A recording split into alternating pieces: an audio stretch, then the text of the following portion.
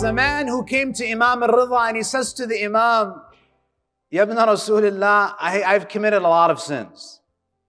You know, when I read a hadith like this, I think to myself, subhanallah, can you imagine how approachable Imam Ali Reza is, that someone comes to me and says, Ya ibn Rasulullah, I'm in trouble. I committed a lot of sins. And look what else he says. And I just don't have the energy to do major good deeds. So he's asking the Imam that I've messed up, I've committed every sin in the book, just give me a shortcut, right? Give me a quick U-turn back to Allah. You know, I don't have the energy, I'm an old man, just give me the passcode. Do you know what the Imam says to him? مَنْ لَمْ يَقْدِرْ عَلَى مَا يُكَفِّرْ بِهِ ذُنُوبًا. If you're not able to do good deeds that will serve as a kafara for your sins, فَلْيُكْثِرْ مِنَ الصَّلَاةِ عَلَى مُحَمَّدٍ وَآلِ مُحَمَّدٍ.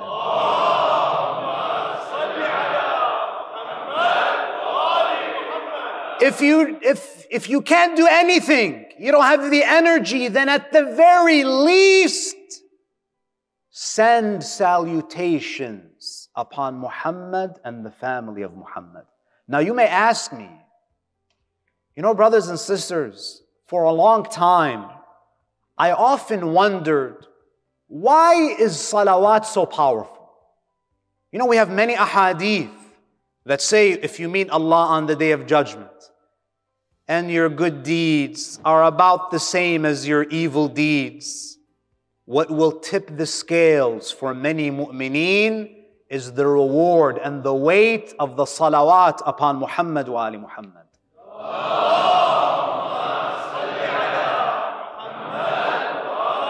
But the question is why? Why is salawat so powerful?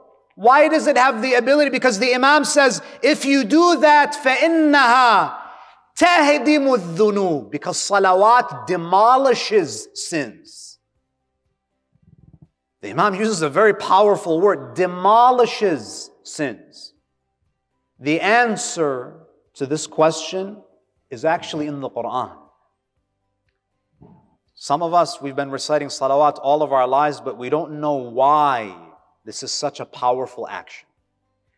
The answer to the question is found in two verses. I need two verses to explain to you why salawat is so powerful. Number one, Surah Al-Ahzab, Surah 33, verse 56.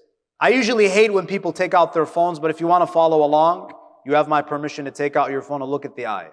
Otherwise, I'll call you out and make it the most embarrassing moment of your life. Sallu ala Muhammad wa ali Muhammad.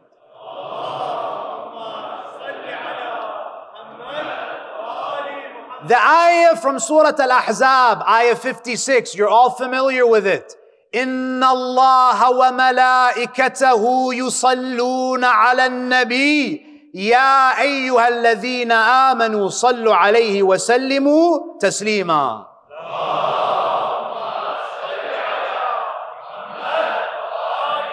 The first part of the ayah is a declarative statement. Without a doubt, Allah sends salutations.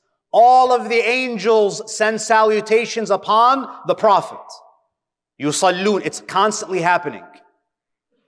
And then there's a command at the end of the verse. Ya ayyuhal ladhina amanu sallu alayhi wa sallimu taslima. There's a command for us to send salawat upon the Prophet. Now, if you go to ayah number 43 from Surah Al-Ahzab, the same surah, Allah speaks about what happens. What is the function of salawat? What does it do? How does it play in our spirituality? What happens? Allah says, هُوَ الَّذِي يُصَلِّ عَلَيْكُمْ وَمَلَائِكَتُهُ.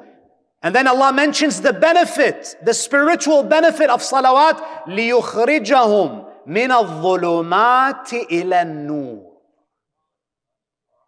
Salawat removes darkness from the heart and puts nur in the heart.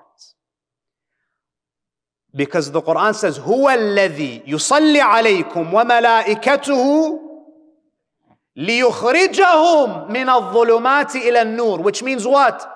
When the Prophet is receiving salawat from Allah and from the malaika at every moment, it means that at every moment, the nur in the heart of Rasulullah is increasing. So how do we come into play? The ayah is essentially saying that the nur, the light in the heart of the Prophet is perpetually growing. Rasulullah at every moment, he's going higher and higher. Because the distance between insan and Allah is infinite. And therefore the journey is infinite towards Allah.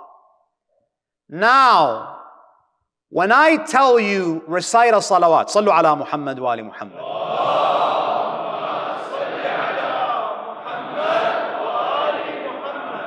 Do you realize what you just did? You made a dua for who? You made a dua for the Prophet. You asked Allah to send salawat upon the Prophet. Rasulullah is so generous that if you make dua for him, you think he's not going to make dua for you? Every time you send salawat, Muhammad wa ali Muhammad reciprocate by making dua for you. And they're going to ask Allah to give you what you need most. And that is what? The expiation of your sins. The expiation of your sins.